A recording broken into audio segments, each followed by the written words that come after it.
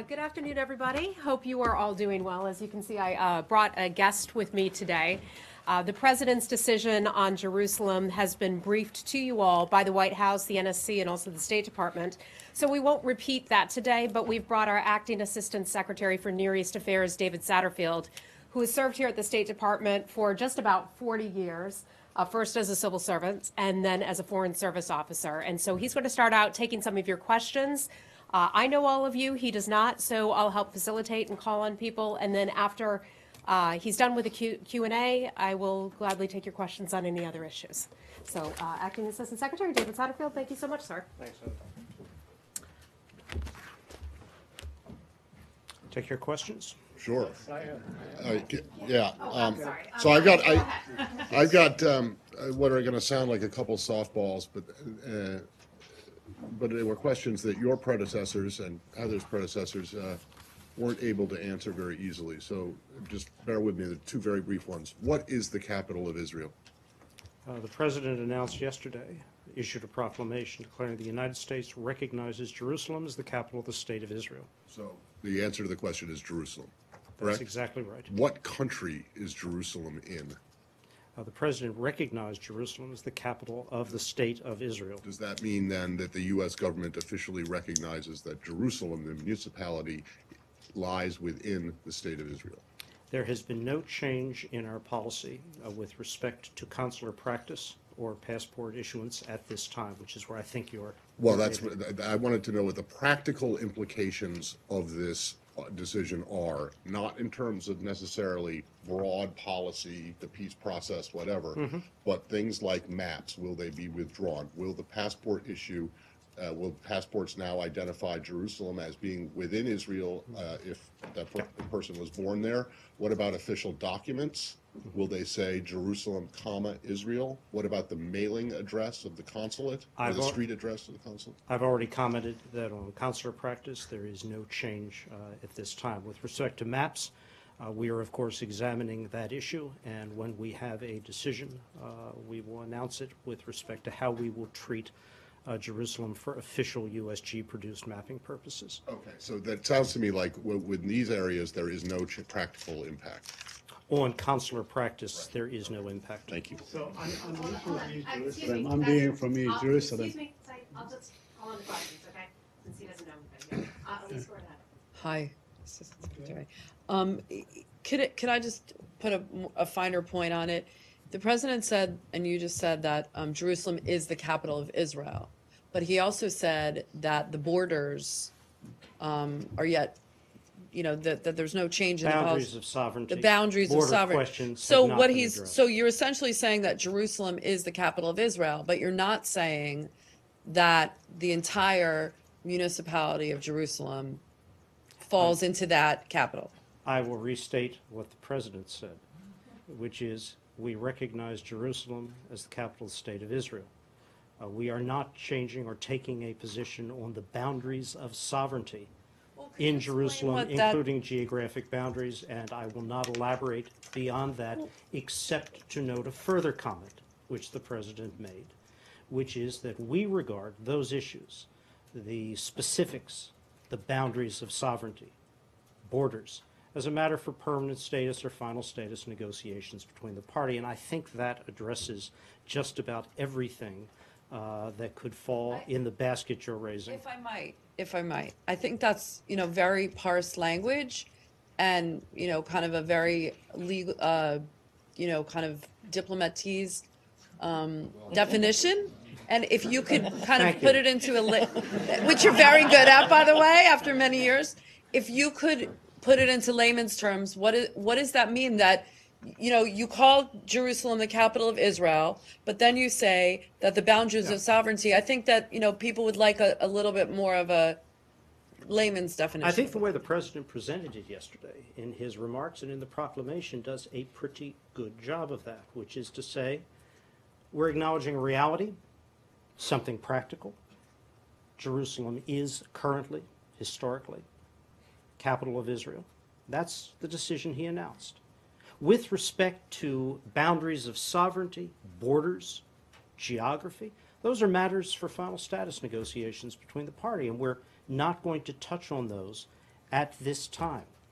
And I think that speaks for itself. And I'll use his words rather than my own diplomatese. My name's Said. I just want to follow up on East Jerusalem because it's really, it's not clear at all, not in my mind.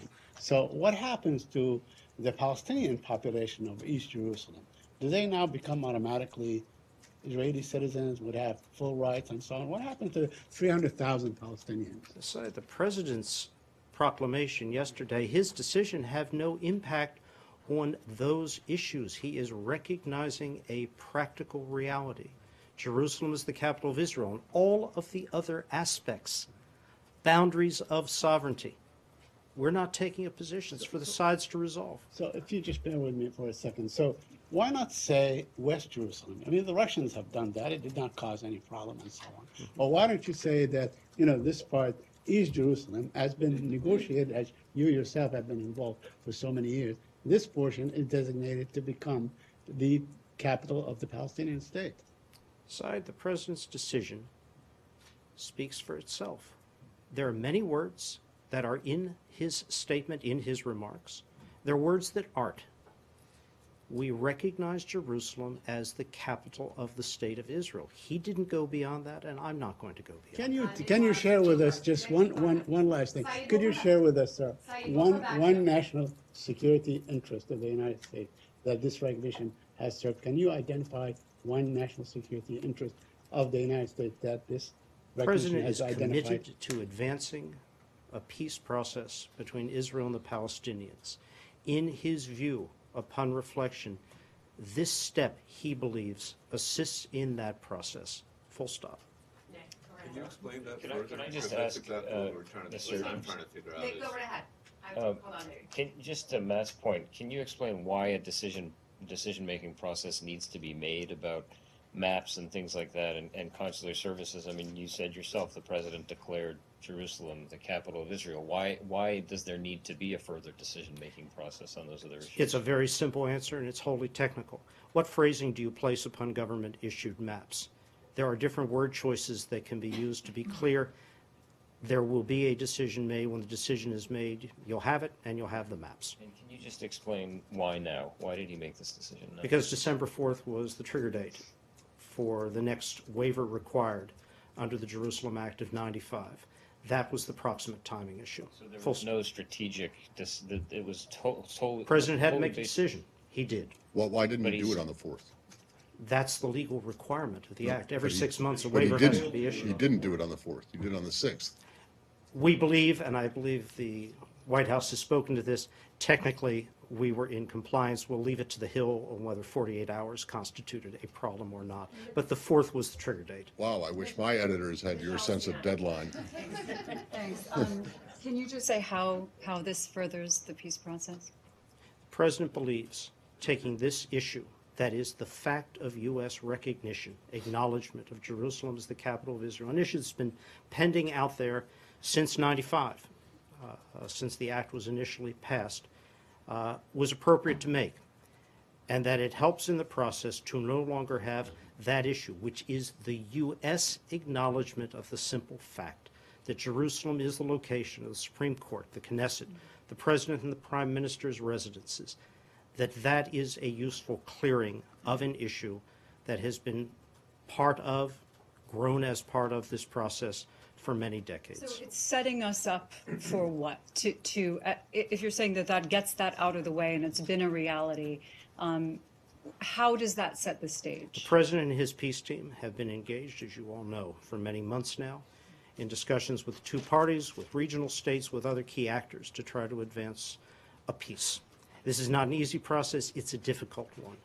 But he believes this step assists in that process. I am not going to elaborate on that further. And how would, The Palestinians said that the U.S. cannot anymore be a mediator in this peace process. So how do you think this presidential team can go forward and broker a deal with if one of the two main actors doesn't want him It as a will not mediator? surprise you to hear, after all these years, my response is we will judge parties by their actions rather than by statements. Thanks. Sorry, Rich. Yes. As a veteran diplomat and representative of NEA, do you personally agree with the president's decision? Oh, now. I'm an employee of the U.S. government. I'm a Foreign Service officer. We all, and I speak of my boss, the Secretary, and the other principals of the U.S. government, we are all part of this team. This is a decision which we will work our best to execute in advance. How long did NEA consult with the administration? I'm not going to get into a tick-tock on this. Do you believe that this decision in any way impairs the pursuit of peace by the United States? We've made clear, the President has made clear, that he hopes it helps advance this process, helps move it forward. That's not my Clears question. My an question issue. is, do you think it in any way impairs the pursuit of peace? I know what you hope. I want to know if you think it has impaired your efforts. I can't make that judgment at this point. Not even given the negative reactions that you have seen in Arab capitals among some of your allies, let alone the Palestinians? No, again, we will judge by what actually happens with those parties as we deal with this process, as we carry on discussions with them. Again, we're not going to be driven by statements. And one other question. Do you regard those portions of East Jerusalem that were occupied by Israel in 1967 as occupied territory? The decision of the President is to recognize Jerusalem as the capital of the State of Israel. The President has stated that that decision does not touch upon issues of boundaries of sovereignty or geographic borders. Full stop. So it is still occupied territory in your view? I have stated what the President's decision does and does not do. Kylie from CBS. Thank you. What is the current policy of the U.S. administration towards Israeli settlements in East Jerusalem? As this decision had no impact on any issue other than the recognition or acknowledgement of Jerusalem as the capital of Israel. No, but so I've answered your question. Could you follow up what the policy therefore is, even though it has not been I'm not impacted? going to restate the policy at this Well, point. can I just ask you, are you accepting the premise of the question that construction in East Jerusalem is settlement activity? What I I don't am- believe that the What I am administration is saying stating is an affirmative. The President's decision was a recognition of Jerusalem as the capital of Israel. The President made clear issues that touch upon the boundaries of sovereignty, final status issues are not addressed by his decision. I get it. The question is one of terminology. You call construction in the West Bank settlement activity, but not necessarily construction in East Jerusalem. That's just construction. It hasn't The traditionally. President's decision did not touch on those issues. Final question, Elise. Could you explain the distinction between recognizing the capital and it not deciding anything on borders as it refers to a deal?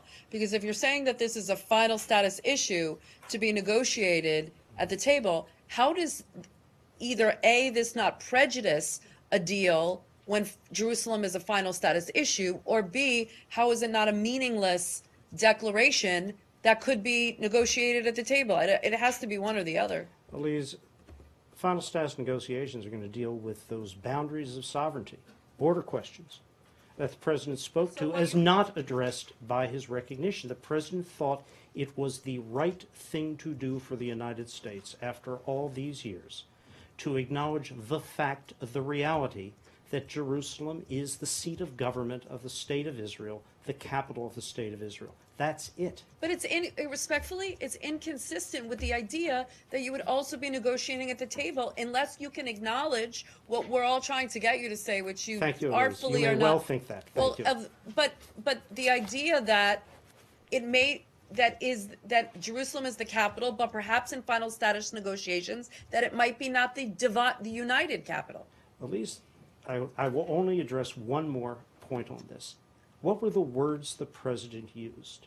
It was a very simple statement: recognition of Jerusalem as the capital of Israel. There are words you might want to put in there. He didn't. There are words you might want to take out. He didn't. That statement was very carefully made, as was the comment, We are not prejudicing, addressing by this decision final status issues. All right, thank you, everybody. Thank you. Thank you. Acting Assistant Secretary David Satterfield, appreciate it. Thank you. And your expertise, sir. Thank you. Thanks.